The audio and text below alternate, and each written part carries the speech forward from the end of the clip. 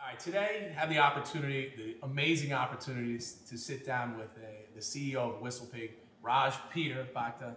Your story is exactly what I believe we need here in this country.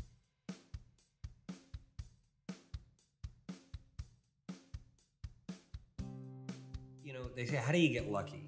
Well, you got to try really hard to get lucky. Right. And then maybe you get lucky, right? Right. Just make sure whatever you do, at the end of the day, if you put at least $1 more in your pocket. The world is not designed, you know, to make your dreams come true. Only drink WhistlePig, right? Exclusive. Yeah, just go. Now I do. Now I do. Now I do. If you're in a business, you should try to be the best. Otherwise, what are you doing?